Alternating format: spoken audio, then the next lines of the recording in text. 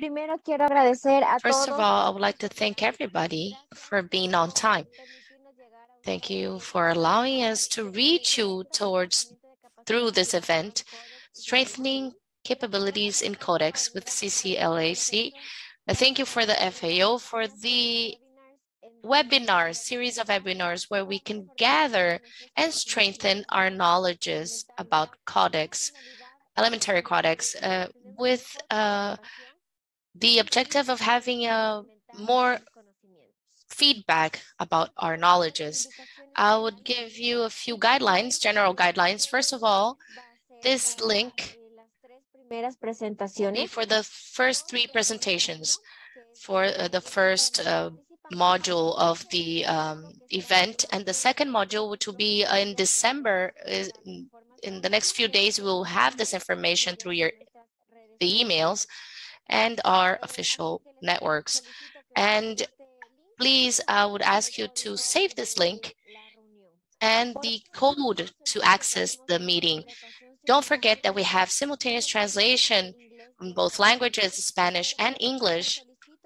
That's why I would ask you to please choose the channel of your preference. In the sessions will be recorded, so we can gather any information afterwards.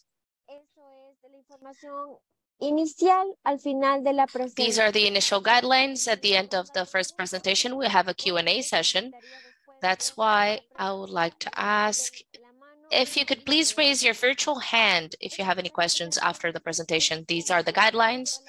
And I'm leaving the floor for the engineer Roman Betancourt, who is the president of CCLAC, to start with the event. Thank you very much.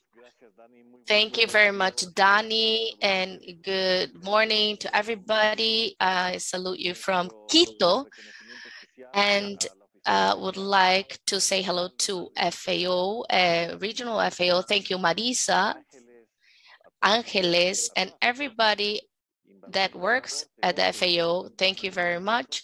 And also, I would like to thank the Ministry of Safety, Food Safety, and of Korea to be being a very important part of these webinars. And I would like to thank also to all of the people that are presenting in the modules that we're going to have from now on. These are 9 webinars, like Daniela was explaining to you. And in this special occasion specifically, I would like to salute Amanda Lasso from Costa Rica and Leonardo Vega from Uruguay, who are going to be the people presenting today. I would like to start, and we will then start these webinars with them and their presentations. And I would like to remind you all how complex the system is turning, and we have a lot of challenges in the future. We have to see that the food chain, for example, for like COVID-19, and we have a lot of challenges, the invasion of Russia and Ukraine, and all of the challenges that we have been facing from many years ago because of climate change, for example, the growth of consumers, also the demand of their sources, and how the industry has developed, and science, of course, with new ways of producing food. And we have also plagues and diseases that are resilient and have risen themselves. And we are looking for technological tools to be able to control them and mitigate them and eliminate them. And we haven't always had the speed of science, and the industry of innovation industry have been able to tackle these challenges that we have, like, for example, the antimicrobial resistance, or the use or misuse or abuse of antimicrobials, also in the production of food, and also in the human health. All of these challenges makes us see ourselves as consumers and the producers of food in the food industry for us to harmonize ourselves, to be in the same guidelines and the same norms, so we can move forward in the commerce and have a basis to be able to protect the health of the consumers and somehow cover all of these demands and all of these challenges that we face. And we see in some cases that the consumers have some complex demands. And with all due respect, all of us are sometimes these demands are extremes and have to be analyzed, and we have challenges that are huge challenges. For example, the respect to science, and to be able to respect the Codex guidelines, to be able to comply with these worldwide norms. But we also have a lot of pressure for the other actors where these actors influence in the decisions of Codex. All of these challenges has made that together with FAO, that works with Codex and the Ministry of Safety, Food Safety, and Medicament Safety as well, gives us the support to be able to tackle these knowledges that we have, to express their doubts, and to be able to share also their experiences through these series of webinars that we are going to start doing now virtually. That is why from Ecuador, as a regional coordination, we are very happy to be able to be heard. We know that throughout time, we will be able to be here with you until the end of the webinars, but also with new participants from all over the Americas, including also the Caribbean. Thank you very much. I'm not going to speak any longer, and I will wish you success. And now we have two very special people that are going to speak in this webinar today. So the floor is yours.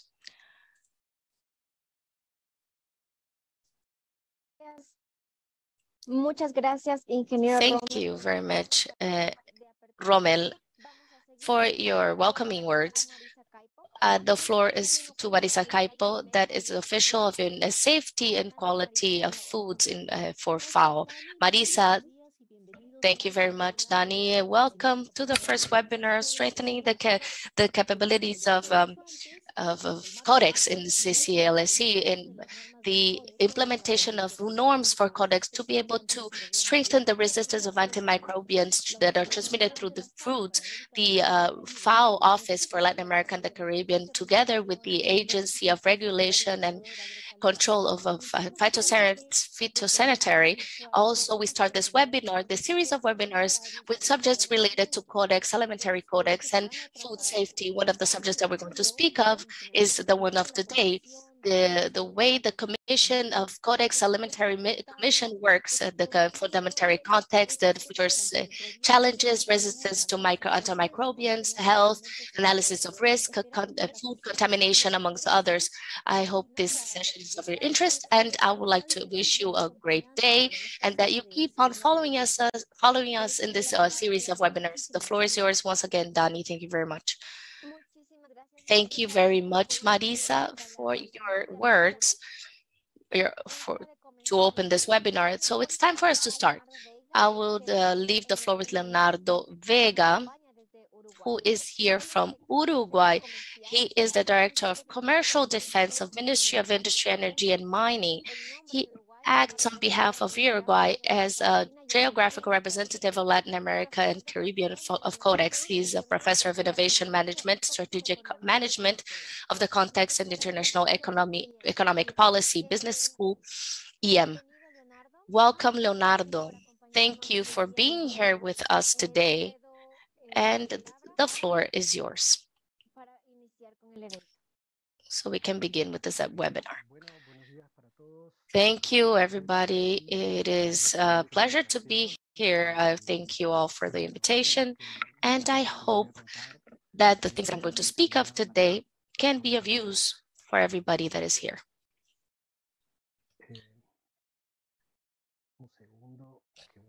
Just 1 second, please, because I'm going to open my presentation.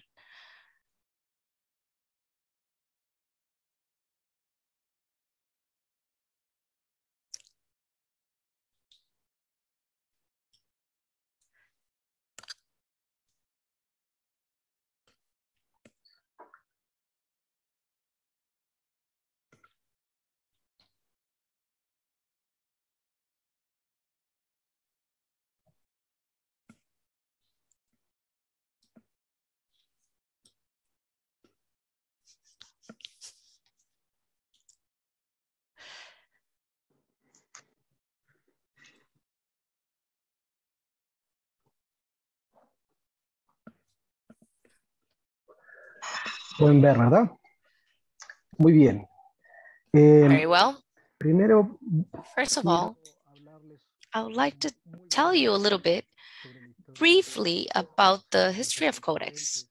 So what came before the existence of Codex, because I think this helps us to understand the identity and the way that Codex works and its purpose, of course.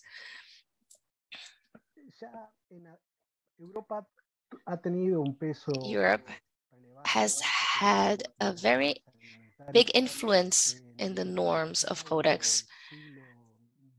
In 19th century, they had a compilation of norms that didn't have any legal value, but it was a compilation of the norms that was called Codex Alimentarius in Latin, to be able to give a name for the alimentary codex. It was called Codex Alimentarius Austriacus, therefore it was from Austria. In 1943, some recommendations starts to pop up, suggesting to create an organism to be able to create norms for the food industry, because we started to identify that in these norms, there were two sides that have been there throughout time. It has always been important because of two different reasons, because of the protection of the health of the consumers, but on the other hand, because the food norms or elementary norms can be a huge obstacle that it can be an obstacle for the international commerce. So these two big worries have been always present in the worldwide agenda for food safety. And then in 1945, FAO was created.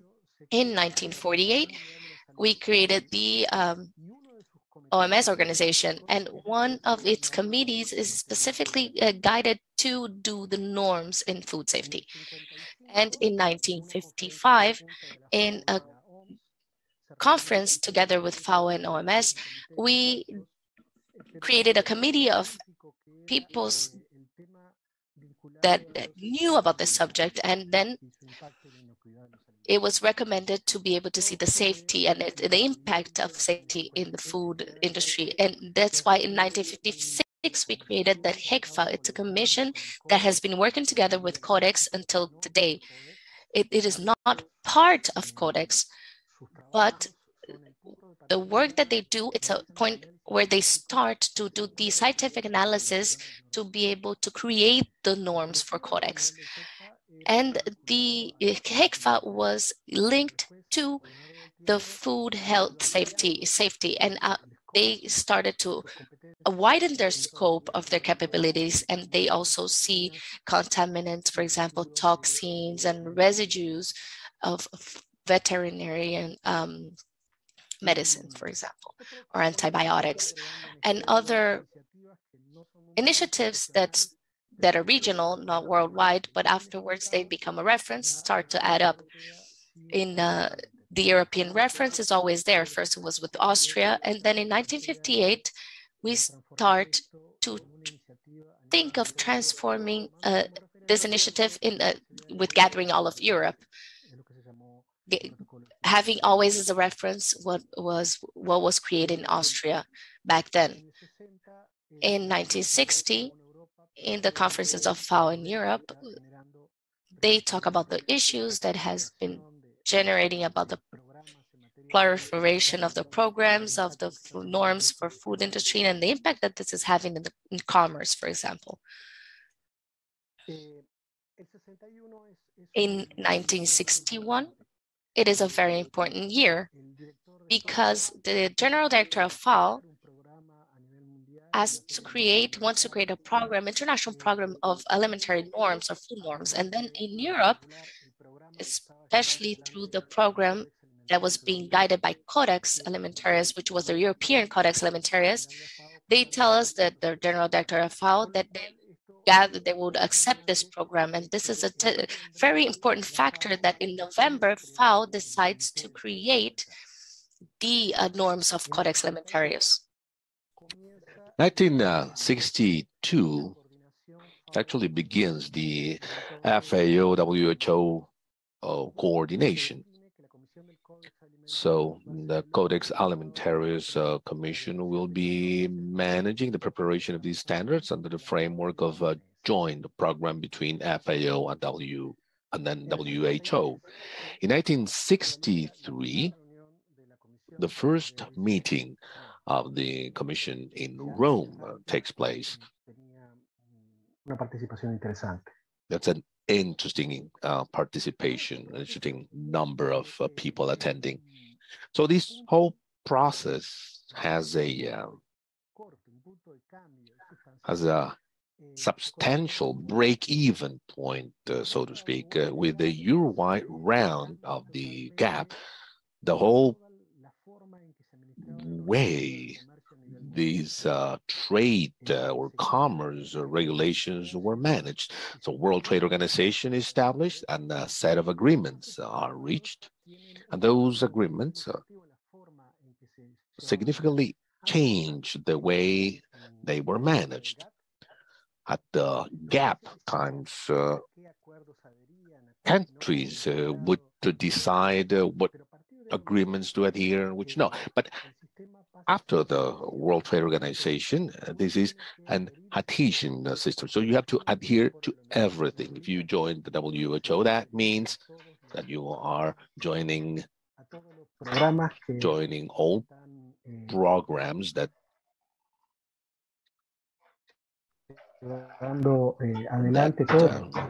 are being implemented. And one of those agreements is the health and phytosanitary agreements. This is the MSF. And this will be part of the Codex Alimentarius standards. That places the Codex in the top of the list in terms of relevance, because it's not just because the protection of health of the population, but also it's relevant in terms of commerce or trade when deciding if a given standard has a scientific background. Entonces, en síntesis, ¿qué es el So in Codex? summary, what's the Codex? It's an intergovernment agency Cometido específico es la elaboración de normas for the alimentarias preparation of international food standards or norms. de referencia That's our reference standards under the framework of FAO WHO joint program. Main goals, as I said, are basically two.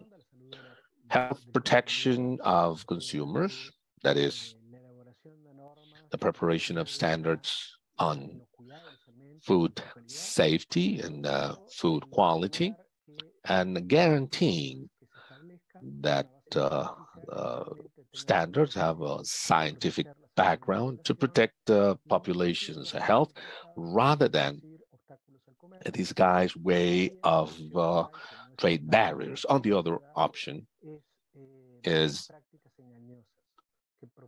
deceiving practices so as to make a food item more attractive compared to others by saying that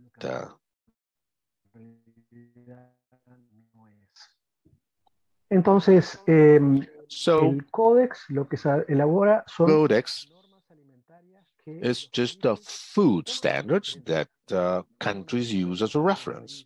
One cannot say that I will did this. I will not be joining this because I don't want food standards.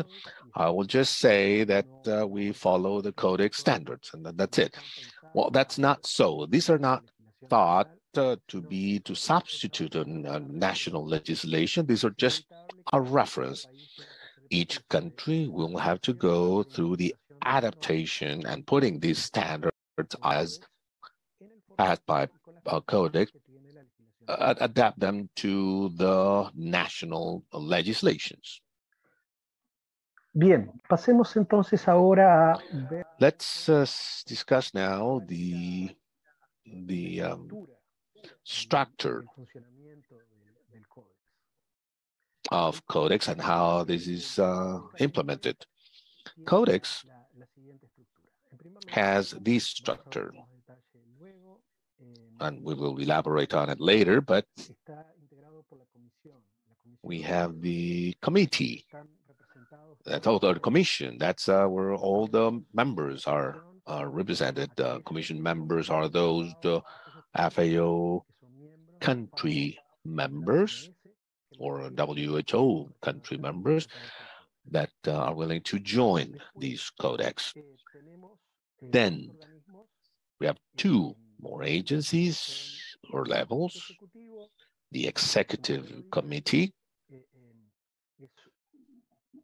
un subgrupo dentro de la which is a subgroup as part of the commission,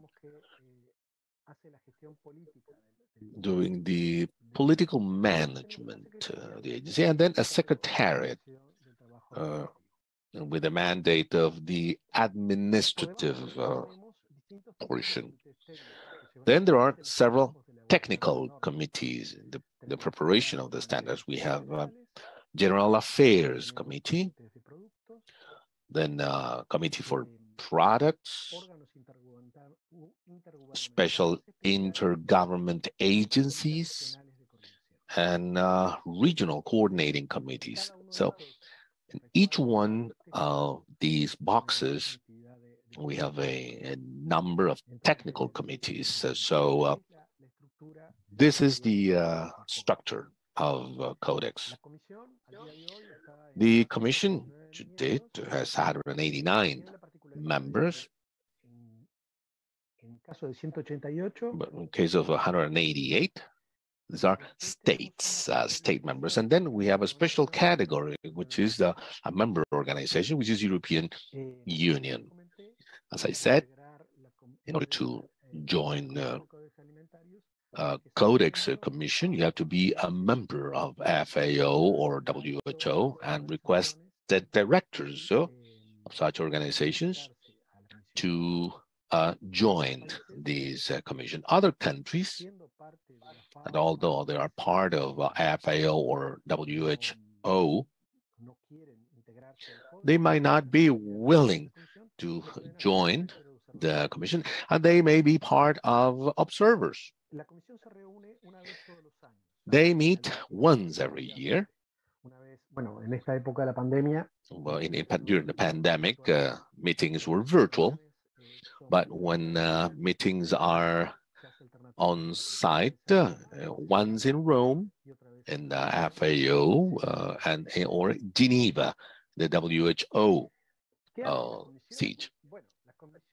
What's the commission? The commission is the decision-making agency or group, those making the final decision. So most importantly, they adopt the standards, which go through a preparation process, which will end up in a decision made by the commission, adopting the standard or not.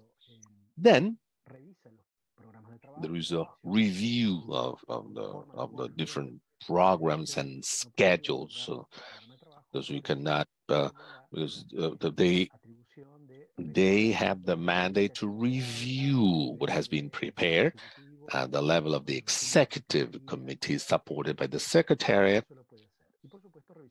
and of course, reviewing the budget.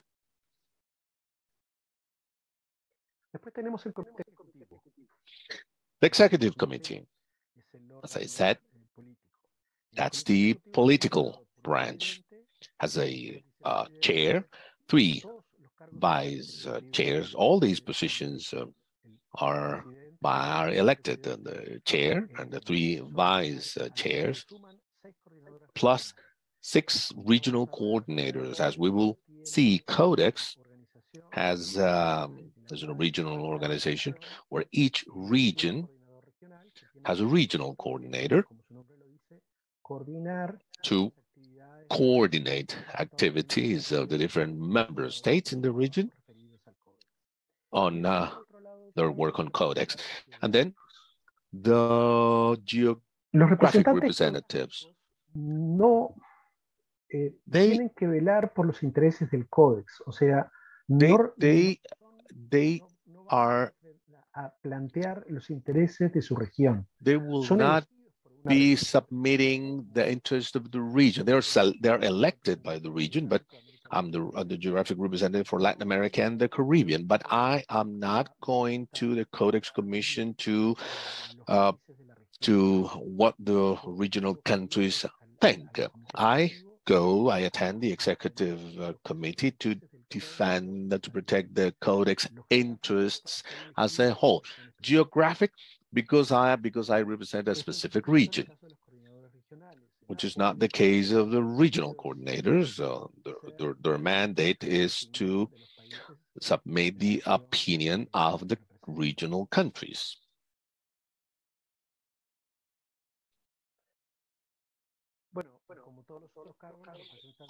The geographic representatives are elected to the commission for 2 periods and maybe re-elected only once, which is the session of the commission. The geographic areas are Africa, Asia, Latin America, and the Caribbean, North America, the East, Near East, Europe, and Southwestern Pacific.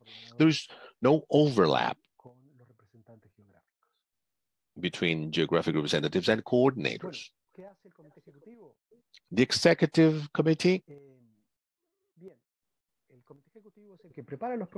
is the one preparing the agendas, and sometimes they make decisions, but these decisions are to be taken to the commission. The executive committee the commission meets once a year. The executive committee meets much more regularly, and the executive committee will put together subgroups as part of the committee to address specific topics.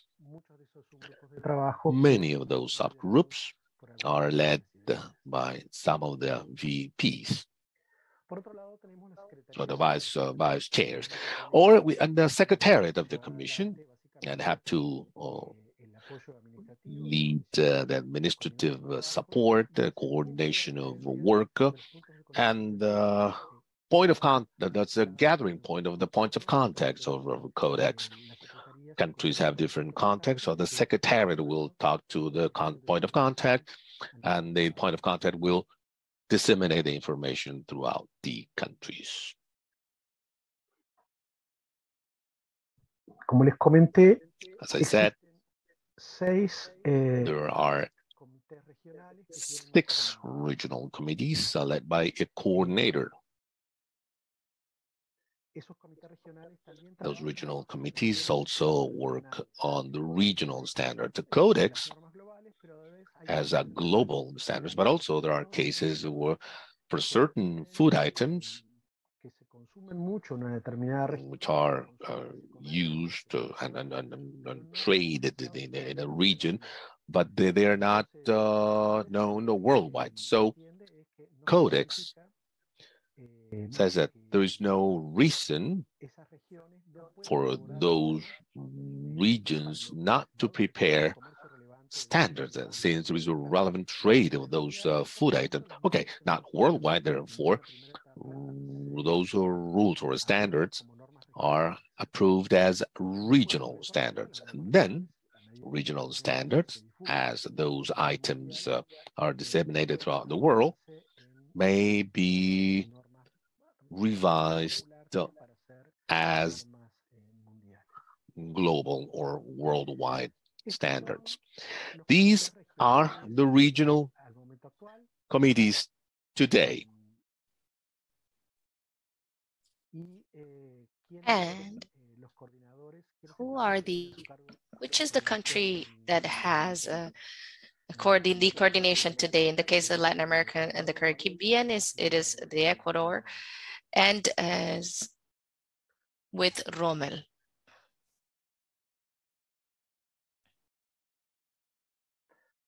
Luego tenemos los comités técnicos.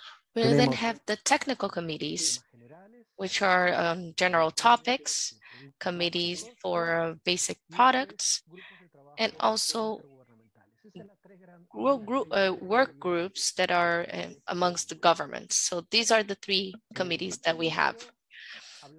First of all, let's talk about general topics. Up to date, we have 5 that are being worked on: general principles and plaguicides residues, for example, and contaminants and food addition, and the special standard for food and nutrition, and the contaminants that are present in food. And each one has their own committee. We will have then also the residues for plaguicides, and we also have pesticides, and we also have analysis and taking samples. And we also have committees on basic products. Here we have, for example, which are oils and fruits and herbs, fresh herbs, for example, culinary herbs like in India. Some are active now and other have their activities which are not working, which are on standby without having a date where they should start working on their working again, and they have standards that they have to coordinate to keep working. And also we have some of them that are on standby, and the list is quite long.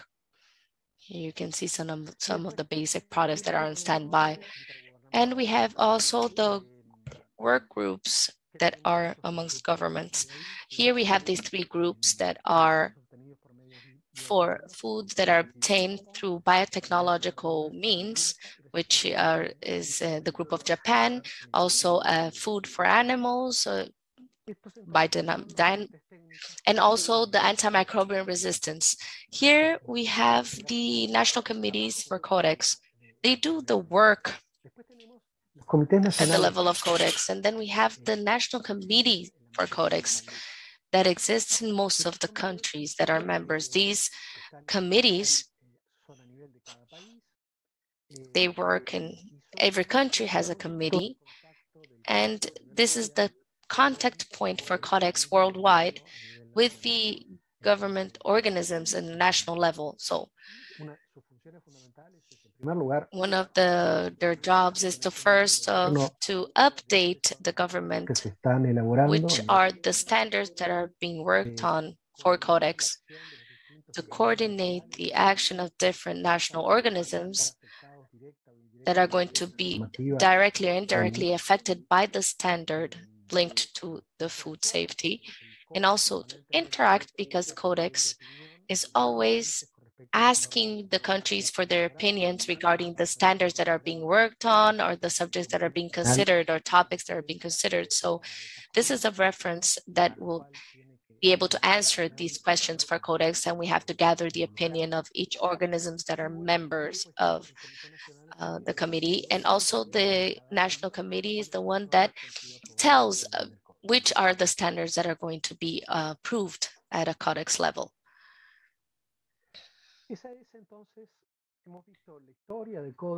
This is the history of Codex. We have seen the structure of Codex. Now we're going to see briefly what is the process to be able to approve a standard through Codex.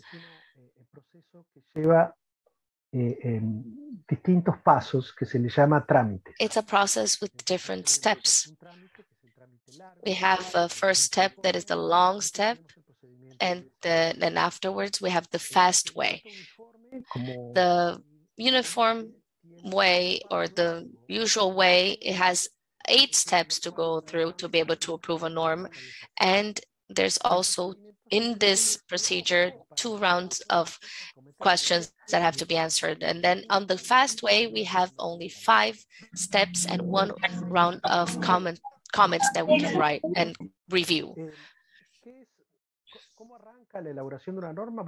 How does this creating a norm, a standard start? Somebody proposes a standard, presents a document, a project, and then a document, and to elaborate this norm regarding a certain topic, specific topic, and then this starts to be considered by the Commission of Food, of Codex Alimentarius. If they want, then they can approve a new work group that always having in mind the project that was presented and the critical examination done by the executive committee on this standard, and then they approve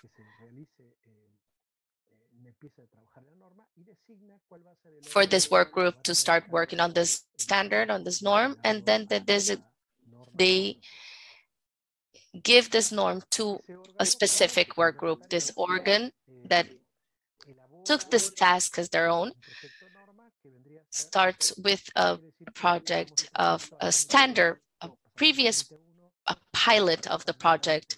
And then we went from step 1 to step 2. Then we have a pilot of the standard, of the norm. So in this step, the Secretary of Codex is the organism that works in this norm, in this step. And then after, the Secretary of Codex gives it to all of the countries to be able to get a feedback on it. Like I commented before, through the focal points, through the committees of the International Transaction of Alimentarius Codex, and we start to gather feedback from the different members about the standard that was proposed. This feedback is then passed through the secretary and then is sent to the organ that is working on the standard, that is in charge of the standard, and then we start to modify the original document or not.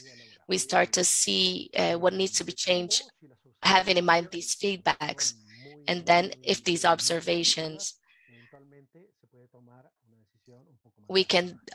are very important, we can take a more important decision on the changing the standard. And then we will see at the end of this presentation, I call this section of the principles. We will see afterwards in the end of the presentation what this means. After the organ modifies these documents, we have then the project of the standard.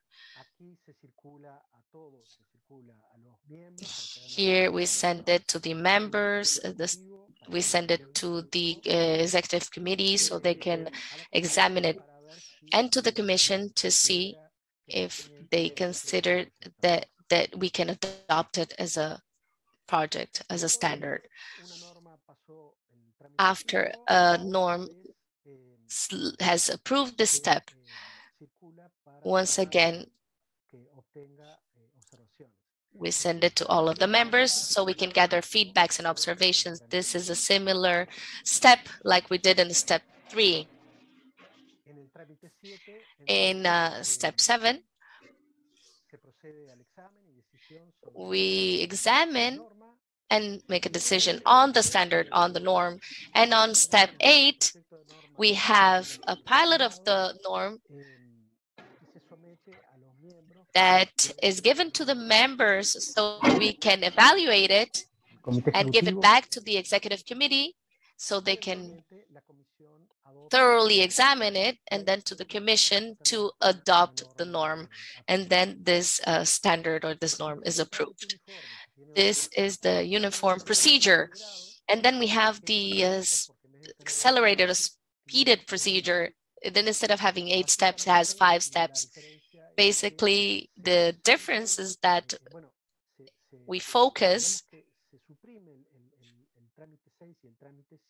we just don't do this step number 6 and 7, and we do step 5 and step 8. Therefore, we eliminate 2 and we have 5 steps.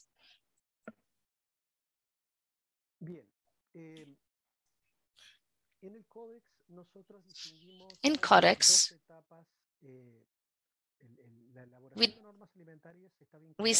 the creation of alimentary or food norms, it is linked to risks in the food industry. So therefore, in Codex, we distinguish two different steps, which are completely different. The first one is the analysis of the risks. And this step, what we do is gather the information that allows us to determine what are going to be the conditions in which a food item, it is not considered a risk to the health of the consumers. And the second step is, once we have the scientific information in hand, we need to see which is the most adequate way to create a standard on it. The first step is the analysis of risks. And for this step, for the analysis of risks, which is specifically scientific, the Codex Alimentarius has the support of a lot of specialized committees. The most relevant one is the CECFA, and there are also other committees that support with scientific evidence to be able to create these norms. We also have committees of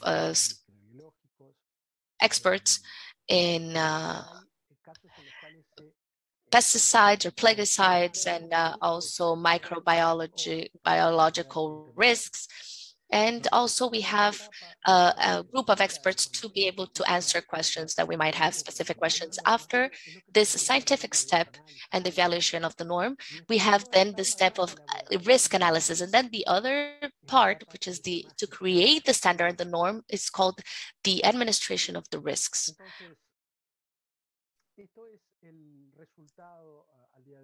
So far, these are the numbers of the results that we have of the work we have done in Codex.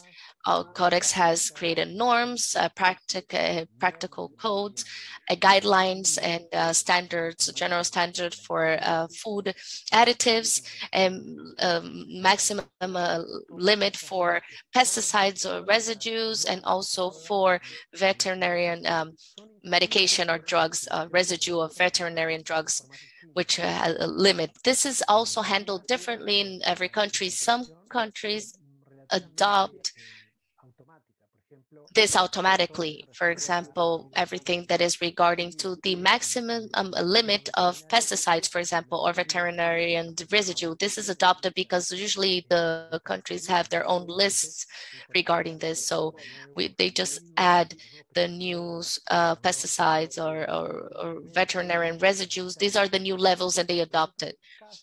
And there are some other cases, for example, which could be the guidelines or the codes for the practices. It is a little bit harder for them to adopt it because it demands some adaptations, because sometimes their norms, the food norms in each country are already there. So therefore, this is more of a reference. So they need to adapt it to their own standards.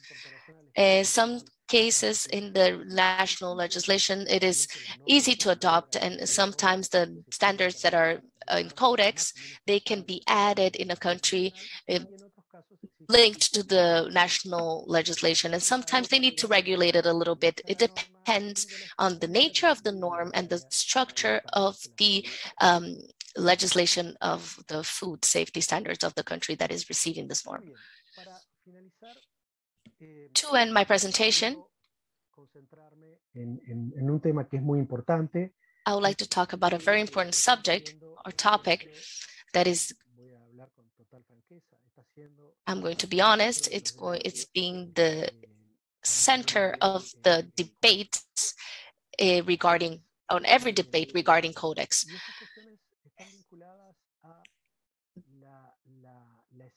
These topics are linked to the essence of Codex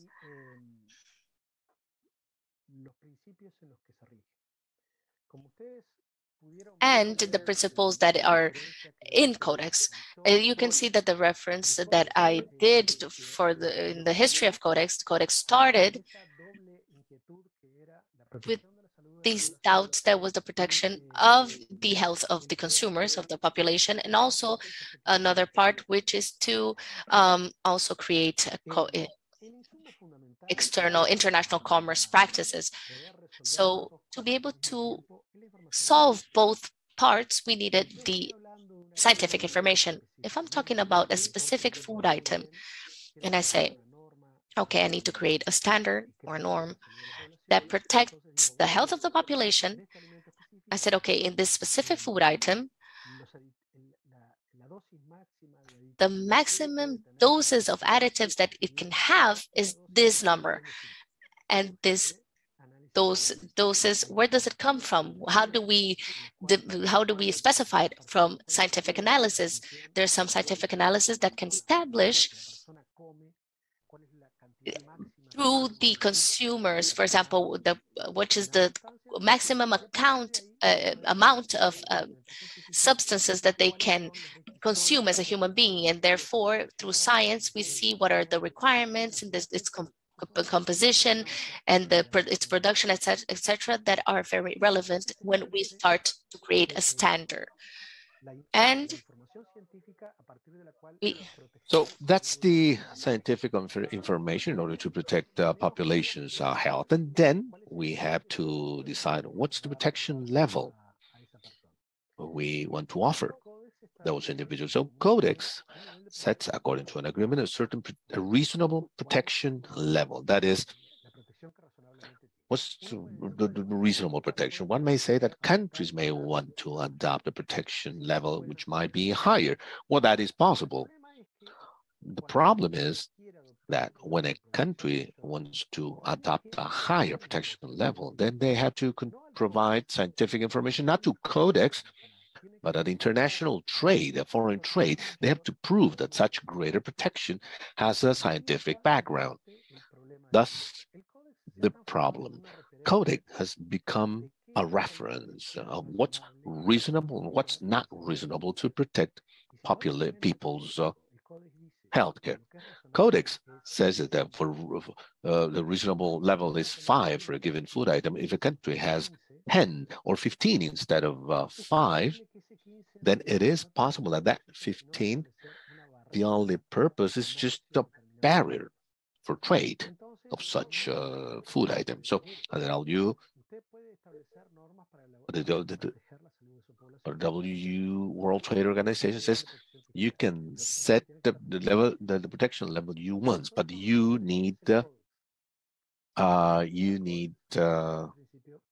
scientific background. If it's above the Codex, then you will have to explain why you're doing so. What's the scientific background? So scientific support. As I said, on the one hand, that as the Codex has become a reference, a key reference for food trade, packaged food trade, but it is also a problem because it creates pressures in the preparation of standards. And these are not only prepared as to what is the protection level, but also we have to think of what will be the commercial impact of it. And we have to deal with that. But then the key here is that how Codex will address this. Well, Codex has an additional problem. It's not really a problem. It's part of its nature. Codex adopts decisions by consensus. But it's difficult. You may say that it's too difficult to reach a consensus. But the point is that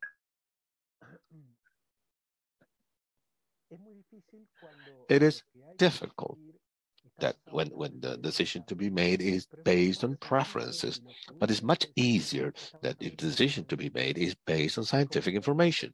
And since Codex is based on scientific information, then it's relatively easier to implement a mechanism where a mechanism for consensus-based decisions. But in a series of provisions, Codex says that when you are about to make a decision, the scientific support is the key. so that if someone disagrees, it has to use the scientific base. So the scientific information, scientific evidence shall be supported. Codex will not accept that the scientific evidence is based on a preference. So the consensus concept, it's not that everyone thinks alike. Consensus for Codex is decisions are made based on scientific information. And if a country disagrees, they have to be on scientific basis. And disagreements without scientific background are disregarded. Let's say I'm part of a committee preparing a standard, then most countries, say, in the risk analysis step, all the necessary information was submitted for the preparation of the standard. The standard was prepared, and the country says, well, the chair of the committee says, okay, it seems the standard is ready, so we will now submit this to the executive committee. And then somebody says, but I do not agree. So what happens? And somebody could say, okay, there is a lack of consensus. Well, no, we have to see whether it is a lack of consensus or not. Questions are to be asked. First question is, your disagreement is based on what? The individual could say that he or she disagrees because it considers that no consideration was made of a given product, and therefore the expert committee preparing the standard should have done a different analysis. Well, that's an observation with a scientific basis. And if the chair of the committee will agree to that, it could say, okay, there's no agreement, there's no consensus, we'll ask the expert committee to carry out such specific analysis. Let's say the chair asks, you disagree based on what? And he says, I don't like the standard. Why? I don't like it. I don't know. I just don't like it. That is not a disagreement. That's not a valid disagreement. You could say, okay, he or she says he's not willing to vote. Okay, fine. It's not just the willingness to vote or not. We need scientific background to disagree. Otherwise, for the chair, there is a consensus. Those disagreeing will be part of the minutes and will explain why. But if the disagreement did not have a scientific background, then consensus is present. This is an interpretation of a Codex standard, which I will share with you. Not every Codex countries agrees on that. Some countries claim that a country not necessarily will have to offer a scientific background to disagree. It might be other reasons other than science that may allow countries to block the approval of a standard. But since there is a consensus requirement, countries says that despite the disagreements, there is no scientific background, then this should be considered. And therefore, the approval should be blocked. Today, this is being discussed at a Codex level. This is an extremely difficult, challenging issue, and it depends on the development. These may change the identity, the sole core of the Codex, the way it operates and rules that have to be met. But let's look at the principles, which are those general guidelines that the Codex Commission has approved over time. So let me describe some which I believe are important. There is a decision by the Commission in 1995 stating that, like I said before, the approval of standards is based on sound scientific data, and that the main purpose is to establish quality and safety requirements. So we know the foundation, which is scientific, and the purpose. Then we have a 2001 decision where it emphasizes that in the risk analysis stage,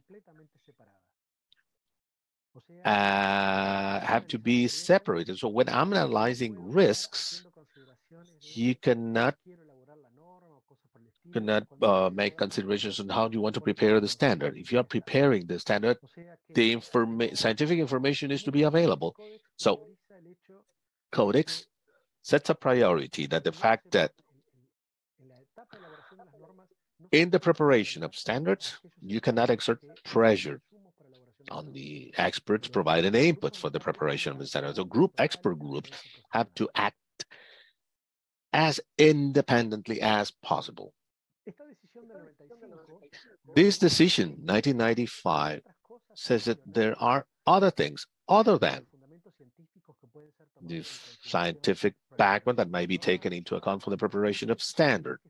And this decision says that, yes, and they are called other legitimate factors. So it says that there might be other reasons dealing with the protection of health of consumers and of fair trade practices for the preparation of the standard. Now, what's important here is that these are additional inputs for the preparation of the standard. That is, these are additional to the scientific information. It's not a replacement. I mean, I cannot say that the fair trade practices are important to ignore a scientific background, and a scientific background will never go against fair trade practices.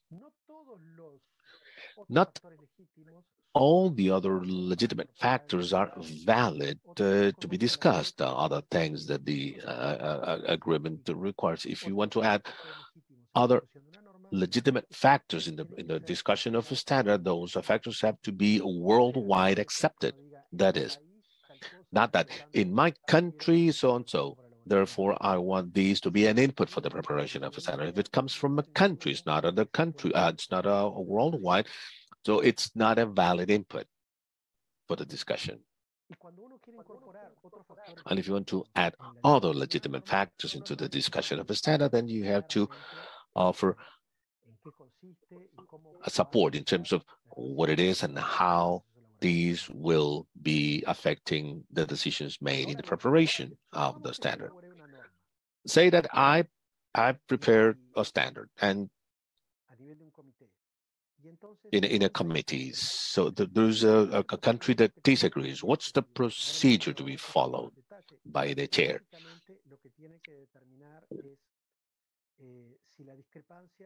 If the disagreement is based on scientific information, number one. If not,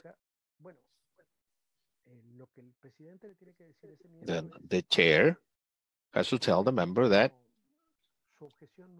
well, your disagreement is not valid because it will not break the consensus.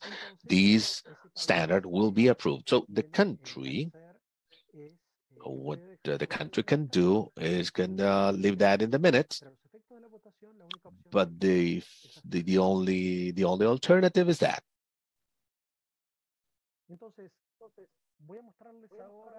Let me show you now the same thing, but in a flow chart for clarification purposes.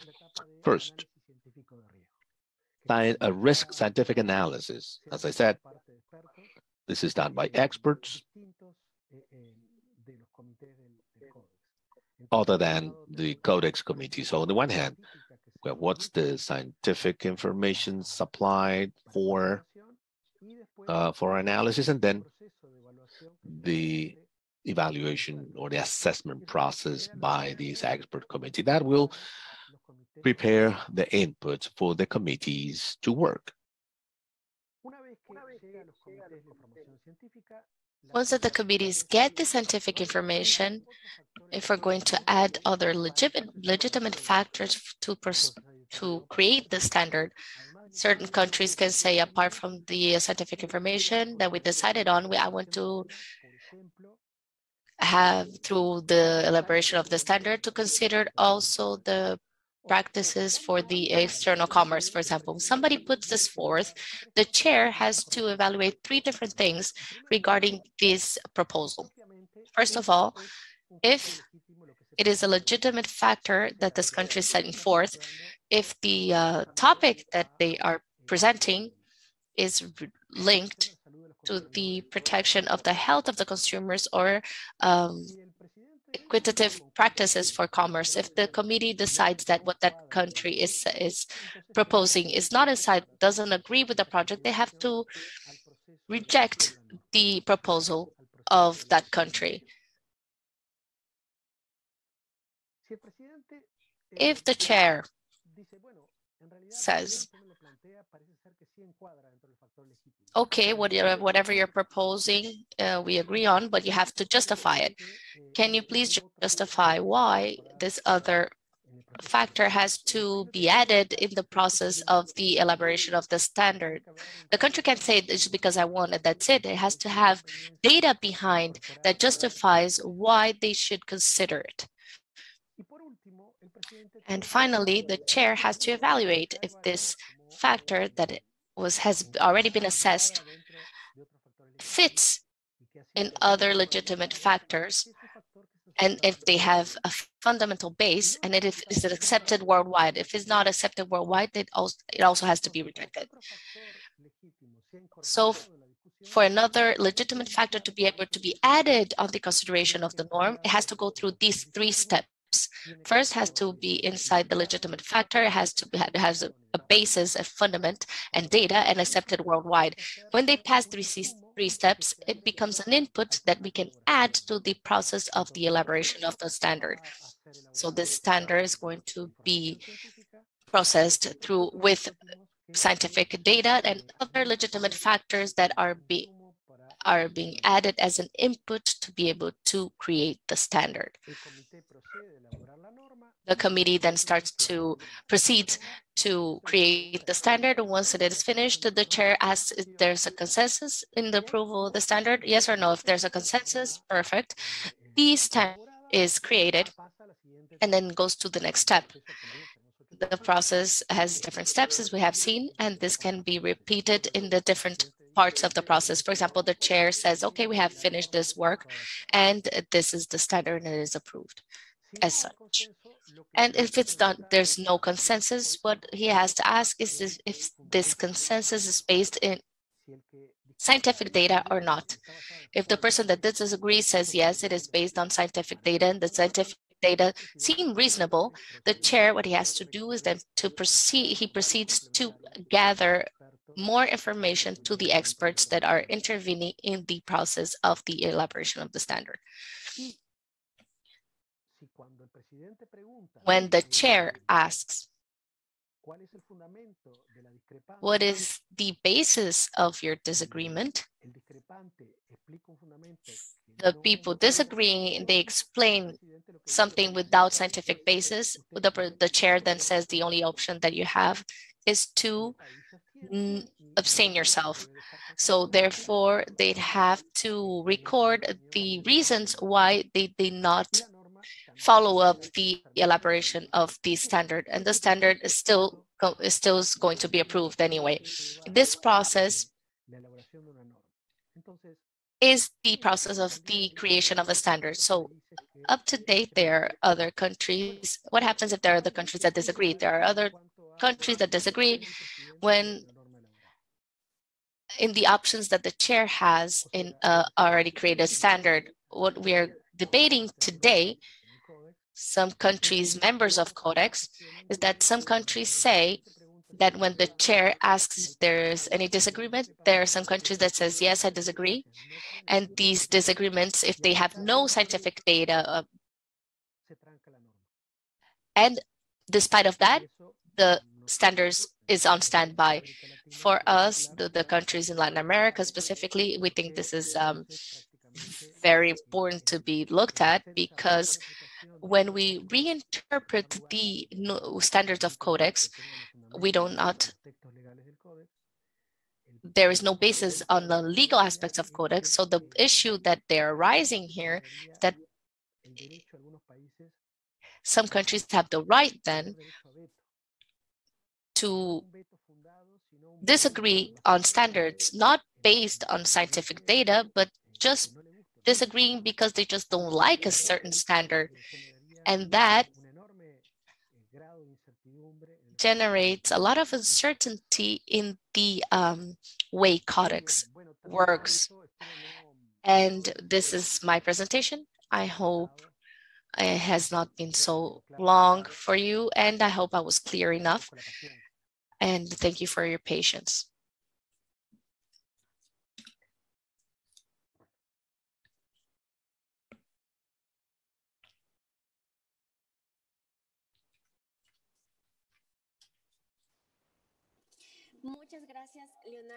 Thank you very much, Leonardo. An excellent presentation. Thank you for explaining with great detail everything regarding Codex. We have a lot of questions, and I'm going to start reading them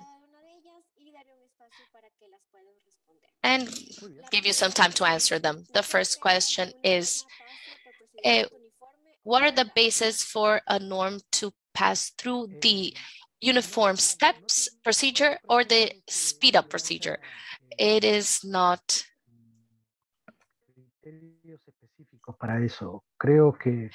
I think that it is not, there's not a specific criteria, it depends on the circumstances. For example, in the case of a standard that may be required because of an emergency, then it goes through the speeded up procedure. If not, it goes through the uniform procedure. Thank you very much, Leonardo. The second question is, what is the exact difference between a standard and guidelines?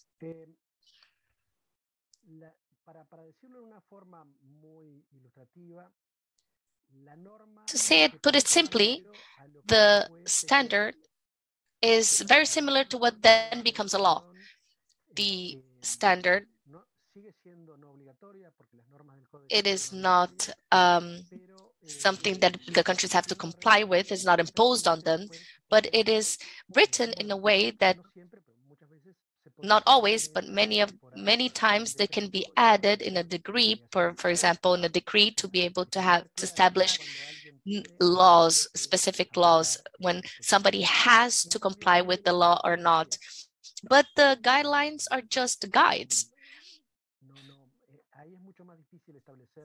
It is harder to then establish if somebody's complying with it or not, because they're just guides. They're just general criteria that they're asked to maybe follow or not. Thank you, Leonardo. And the third one is, how do you agree in the plenary? Is it by vote of the members, or do you need to agree, obtain a consensus? That's a very good question.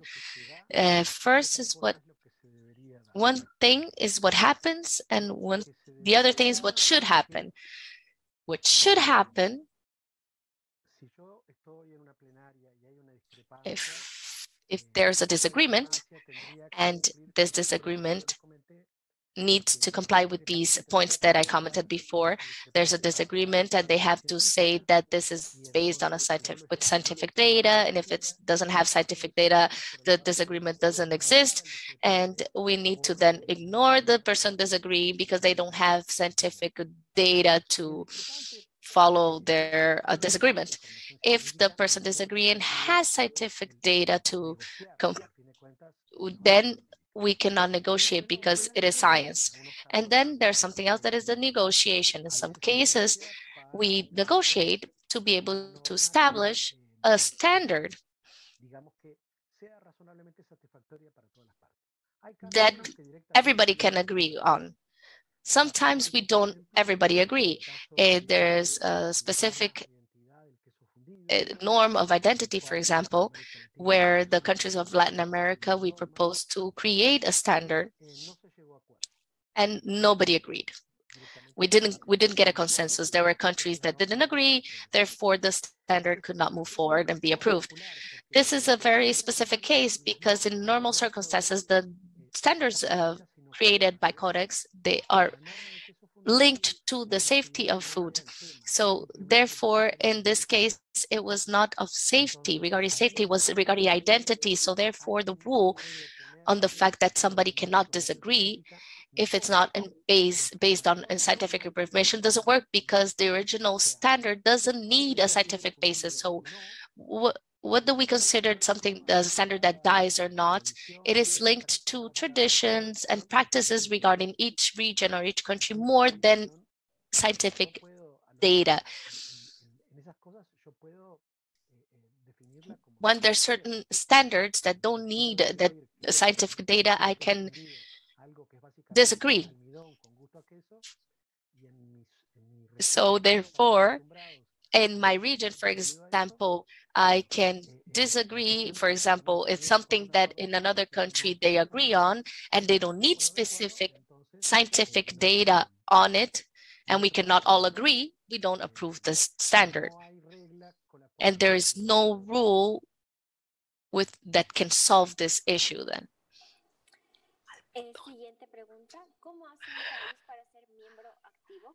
How can a country be an active member of?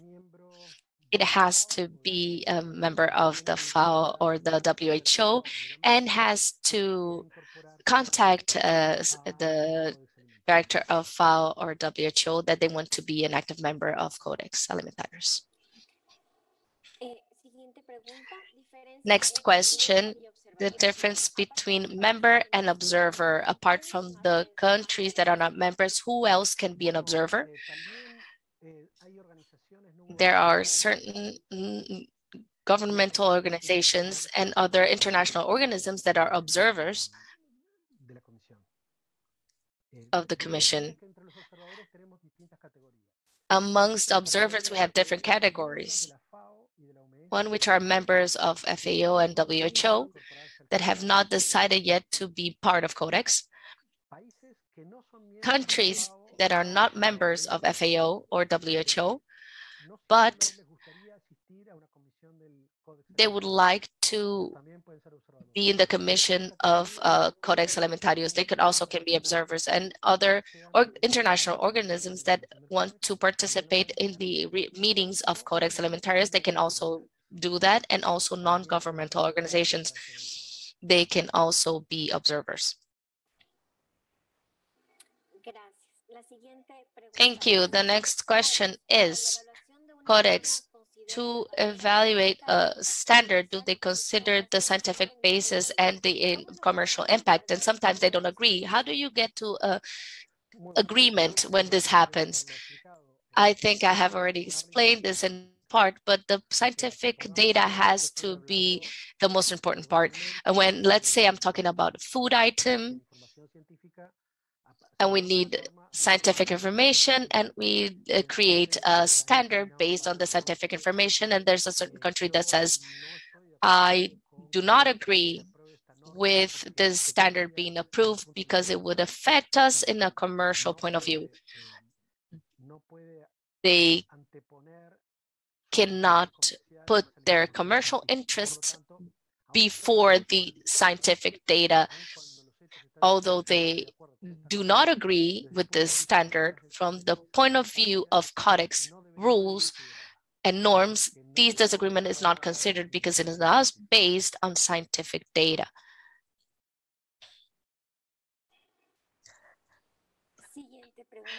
Next question, please. I'm going to add two questions together. In equitative practices in commerce,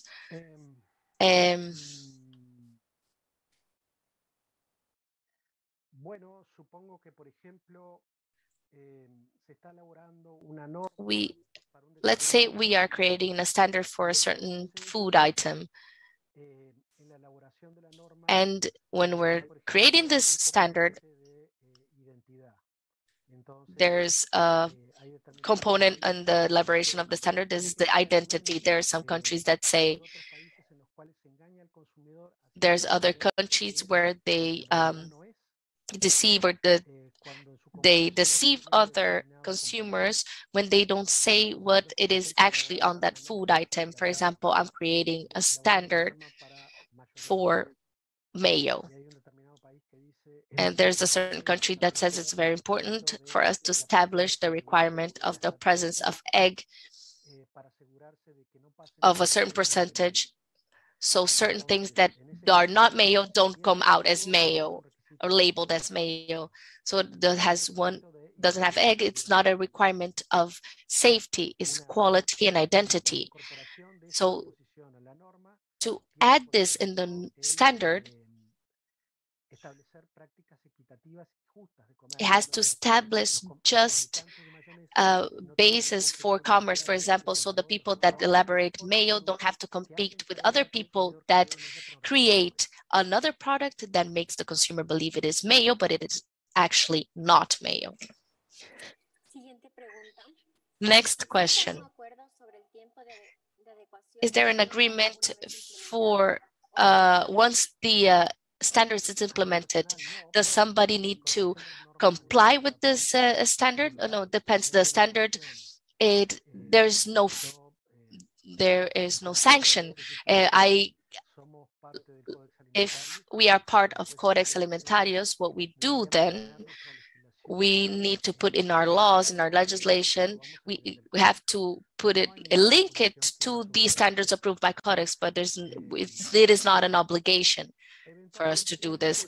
Eventually, maybe I will have some issues on the commercial side if we don't do this.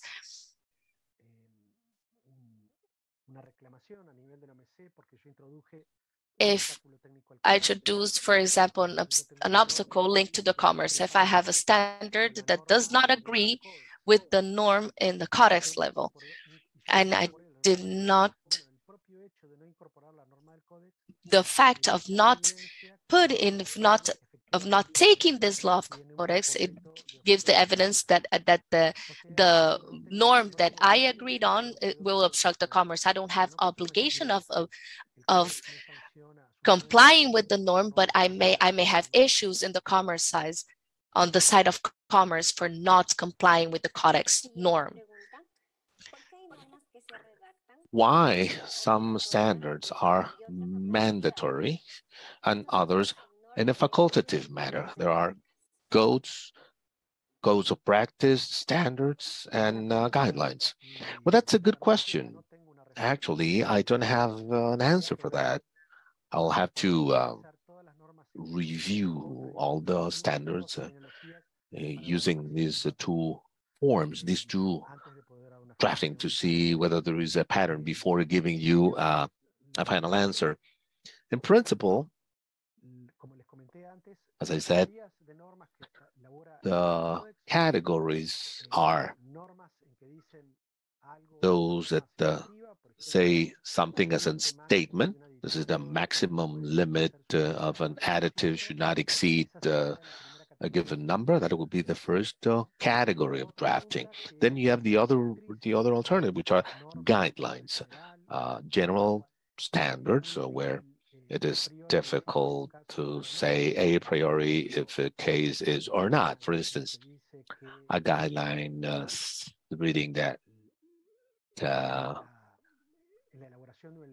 in the preparation of a food item, we should have updated information that is traceable relative to each one of the inputs used. When implementing whether that was met or not, it's difficult because the standard is general. But then we have contingent standards where its application depends on a contingency. But that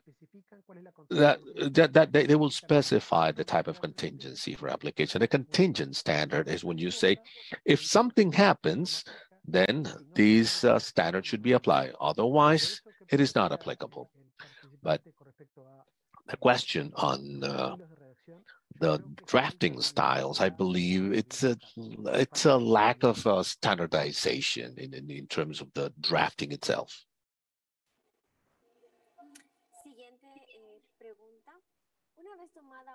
Once a decision is made, the process for a revision, does that requires additional scientific information or has to go through a different procedure? No, it's the same one. You have to revisit the whole process, redo the whole process.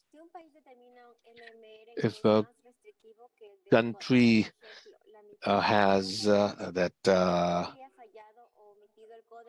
what the Codex has had omitted to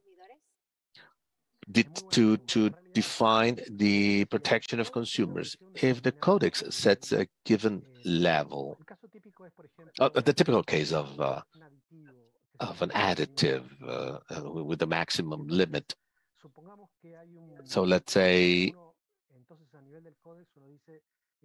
you say the maximum level is 8, and another country will set a limit of 4. Was the Codex wrong? Well, not necessarily. It could be one of two things may have happened. One is that such country, the Codex, it was wrong. No, standards are prepared based on a standard intake worldwide. But let's say that such an additive is related to a food item that in a given country has an increase, that's extremely higher consumption compared to the rest of the world. So let's say 5 kilograms per year in a given country. It's because this is a traditional, since it is a traditional food item, they eat 10 kilograms per year. So the level based on a worldwide intake is not consistent with the standard intake in such countries. So there is a scientific foundation why the level should be lower. So that's an explanation why levels set by certain countries are lower than the standard, and others do so without a scientific background. So when you ask, tell me why you set a lower by the Codex, the answer is because I wanted to, but I don't have a scientific foundation for that. Now, if a country were to have a scientific background to set a lower level or more, even more demanding than Codex, well, then in that case, the Codex standard would be wrong. I know no case in that type of situation. Countries with more restrictive levels are in one or other categories with the peculiarities justifying the different limitations.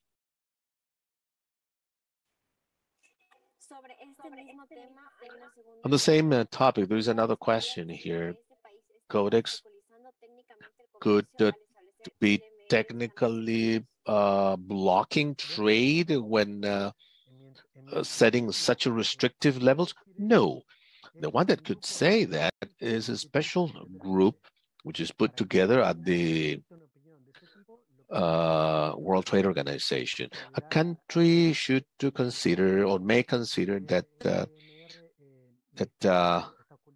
that this level is blocking exports, should call for consultations, fail to agree, call for a special group, and the special group should say that whether the standard is an obstruction for trade or not.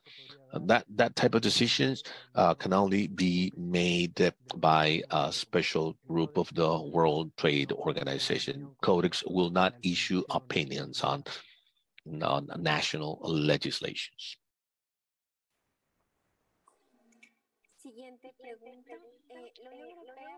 European Union as a member, they have their own levels, but without the scientific background, they have reduced those levels.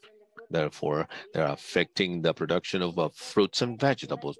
What are the alternatives for countries to so that the EU follow those limits set by the Codex?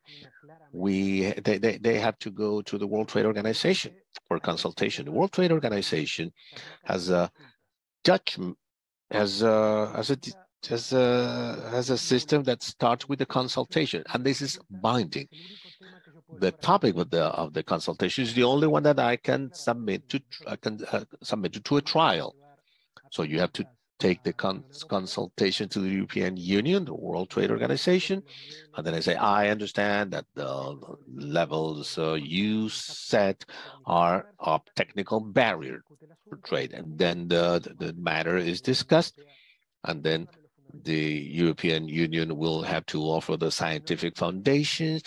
Without that, then you can kindly request a change in those levels and stop applying such barriers to the affected countries. And if not, then the country can request a special group to decide whether the limit set by the European Union has a scientific foundation or is just the trade barrier.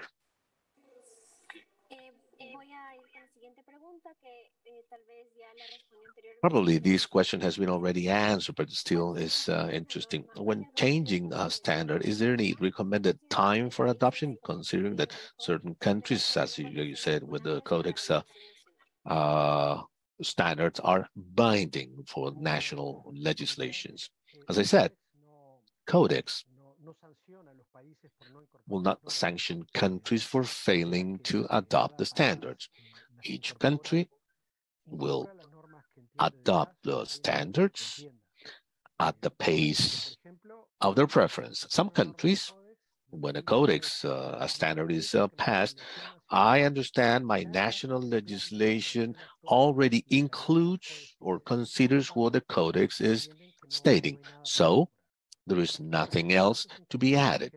Other cases, at the Mercosur level, for instance, Mercosur standards are approved based on Codex standards. And then those standards which are prepared for Mercosur are added verbatim to national legislations. But pace, that is all up to each country. We know Codex is applied to human food. Is there a committee for pet food standards? No, and I don't think it's a good thing either, because Codex, I believe, has to keep focused. Focus is human food items, not pets. If we were to consider the diets of the different types of animals, which are completely different to those of humans, that would require a huge amount of resources. And to give you an example, in terms of food legislation, an important reference is the normal intake of an individual. What's the structure of normal intake? How much a person will eat in terms of proteins, lipids, what type of proteins, and from there we can set the maximum limits, for instance, for additives, pesticides, residues of veterinary products, so on and so forth. But because weight is between 70 and 130 kilograms. Now, for dogs, I mean, we can go from Chihuahuas to Great Danes. So I could set intake by kilogram of dog, but that would be a chaos. I mean, that's not possible to address.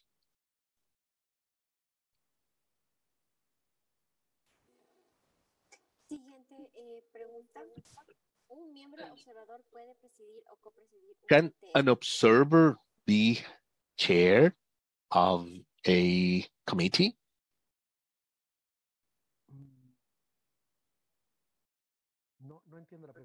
I don't understand the question. A member, an observer could chair an observer. Can an observer be elected as a chair of an electronic work group? Leonardo? It's an observer can chair an electronic group, an electronic work group. Why not? Somebody has to act as a chair. It has to be a member. So that's why I don't understand the question. I mean, is that in a special case?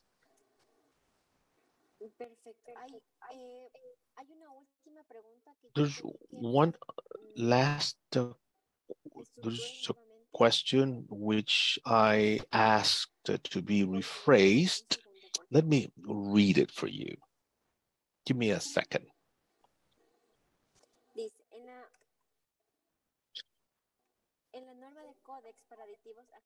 For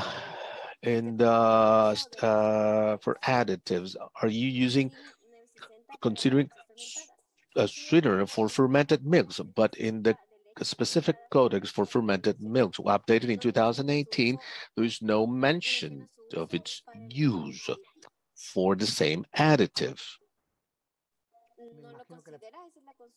Is that the question? Is not I guess you're asking if that's an inconsistency.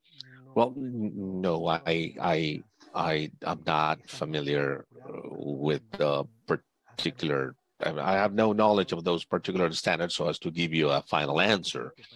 It sounds like that there is a lack of consistency, but I wouldn't be so final in my answer. So which one should be taken into account? That's actually the question. But inconsistencies are inconsistency, and codex, we don't have a hierarchy. I mean, remember that codex standards are not mandatory, are not legal standards. An inconsistency in the country standard is far worse. If I have a standard in the country says that something it's a crime and another standard says it's not a crime, then there is a problem. Because when somebody commits that, was that a crime or not? So those type of inconsistencies in the country's legislation are a problem. But when these are facultative, non-mandatory, inconsistencies are addressed through consultations, see what happened, and when they are added to the national legislation, then adopt what it corresponds. It's not good to have inconsistency, but it's not that severe, unlike an inconsistency in the country legislation. That specific case, my suggestion is asking the commission that prepare the standard to see what's their opinion before putting that into the national legislation. Okay, when can you get information on the allowed contaminants levels which are not in the general standard? Are there any other references or sources? I don't know. Really, I don't know. Or the regional coordinator, Rommel, I believe, can have a better answer. Okay, duly noted. Thank you, Leonardo. Okay, let me offer the floor to the attendees and maybe anything else to add. Could you please help me with this last question to see if we can answer it? Thank you, Leonardo, for the suggestion. Could you help me with the question, please, Dani? I'm going to repeat it once again. Where can we get information about the level of contaminants that are allowed for the products that are not indicated in the general standards for contaminants? Do we have any other references for this? Thank you. I understand that the maximum levels that are allowed when they're not in Codex is the ones that are in Codex. We can find them in the web page when we go to the search button, and then we upload all of the standards of Codex. If they're not in Codex and other countries are sent them, because with those criteria of each country and they can be uploaded, then the work there is a little bit harder because the countries are the owners of their own information through their websites, and then there will be available in the website of each country. I don't know if I understood quite well the question, if I was able to answer it, but this would be my answer. Thank you. Daniela, me habían hecho una pregunta y there was another question, and Amanda could rephrase it. I didn't understand it quite well the first time. The question was if an observer can be chair of a electronic group work. The answer is no. Why? Because an observer, he's not part of a codex An observer is, the definition of an observer is a member that is not part of Codex. They cannot therefore be chair of one of the organizations inside of Codex. So thank you, Amanda, for clarifying this question, because I didn't understand it quite well before. The observer can propose topics, but they cannot be an active member of Codex, because you need to be a member to be able to actively have a role in it. That's true. And the last question is, do you recommend the adopting Codex as national technical standards, considering that the Codex standards don't have a cost and the national standards usually have a cost? What I believe is that no hay que descubrir la pólvora. O sea, we do not have to invent the wheel again. Everything that was already invented by Codex, we have to take advantage of it. Sometimes the standards for Codex leave a gap, and we have to complement it with national standards. The work at a national level is a work that cannot be avoided.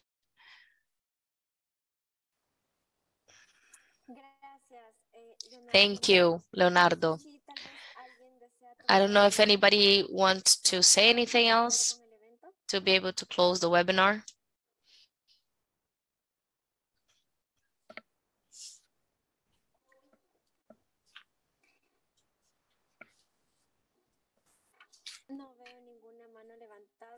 I don't see any virtual hands risen, so Amanda, do you have a question? Thank you, Leonardo, for everything. Your presentation was excellent. It can reach anybody that is starting in Codex, so congratulations for that. Thank you, Dani. And I would just like to say something regarding a few questions that were repeating themselves in the chat. And as Leonardo said, how can countries make sure that this limit established by Codex, linked by risk analysis that is analyzed by its group of experts, the importance of sharing these limits and these data with their countries? When the countries are debating on this, establishing of, for example, limits of veterinary drugs or maximum of contaminants and additives, these are the ones assessed by this group of experts. We always do an official requirement to the countries to be able to share this data. So it is important regarding on what Leonardo explained, that this risk analysis done by the committee of experts can be backed by data handed by every country, shared by every country, with the data of our own countries, of the national data. If we don't share this national data, this committee of experts cannot work.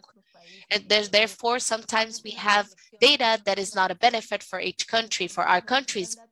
That's why it is important when data is required from us, we can share our national data, because we have been working many years asking the countries to share their information, because sometimes they're scared of sharing this data. But afterwards, we can see the result of this, because this limit then affects the interests of our own countries. So this is all I wanted to say. Thank you very much, Dani.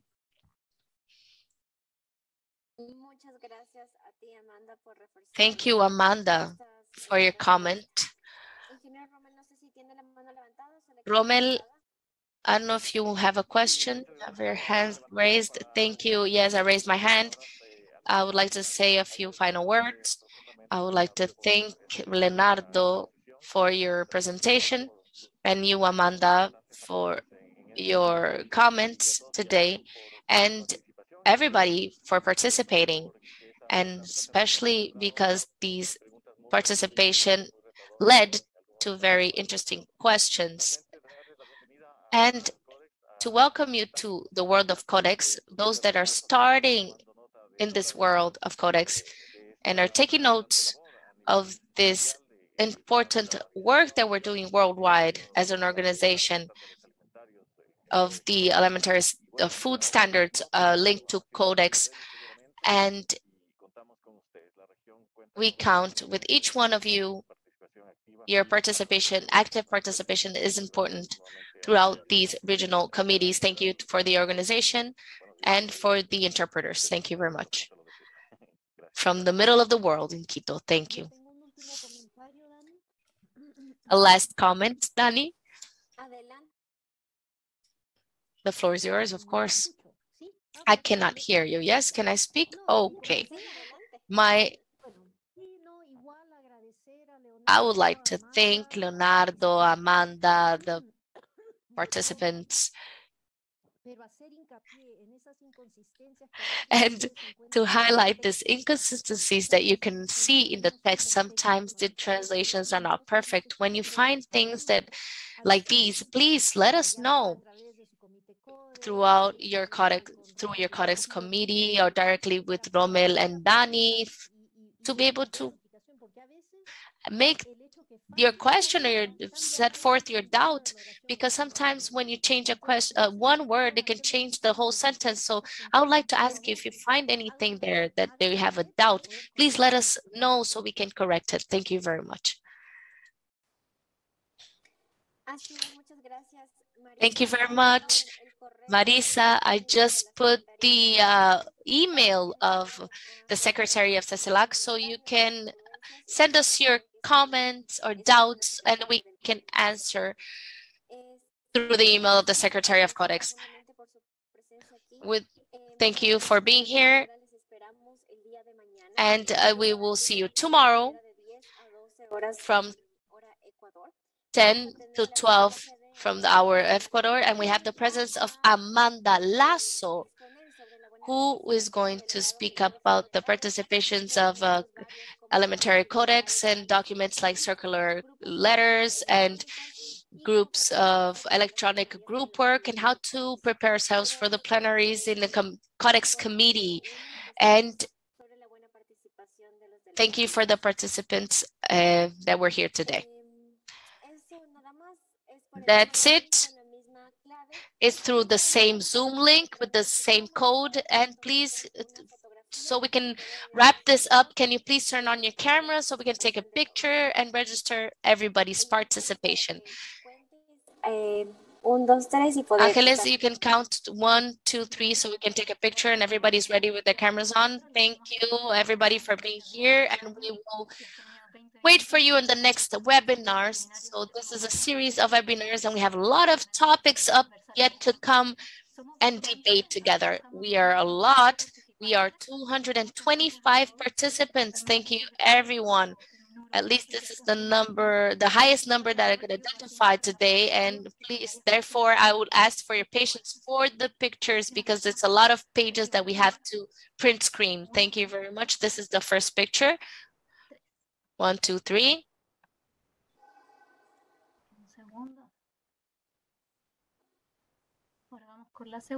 The second page. 1, 2, 3.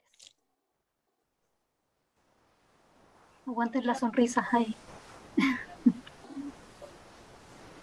Vamos con la tercera. 1, 2, 3.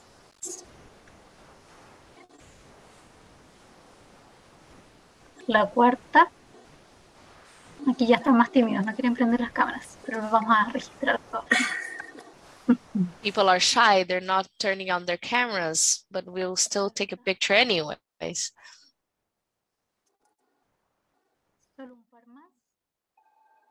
Just a couple more.